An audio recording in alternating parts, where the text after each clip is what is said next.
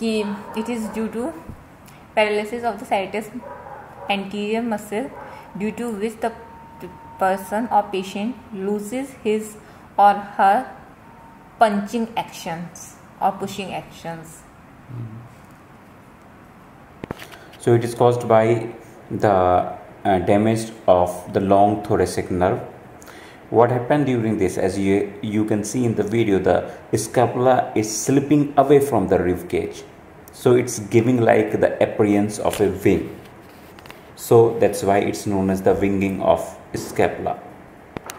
This could easily be tested as shown by the in the video. You can ask the patient to push a wall, and when he will do so, the winging of scapula will become the prominent.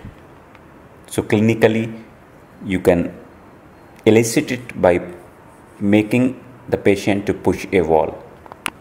Treatment includes giving the asking the patient to do certain exercises which will strengthen the muscles, and otherwise the surgery is there where the scapula is being fixed to the rib cage.